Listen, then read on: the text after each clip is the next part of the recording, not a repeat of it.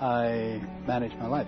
I have a better understanding of the condition from a biological standpoint, medical standpoint. I had a good understanding of healthy options of physical fitness and of dietary good sense and how to manage my pain.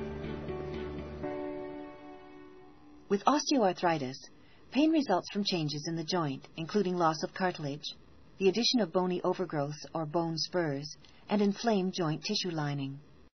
Our bones are rich with nerves and blood vessels.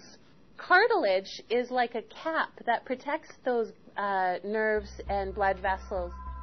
As that deteriorates, then you have the bone on bone, you have those nerves against each other.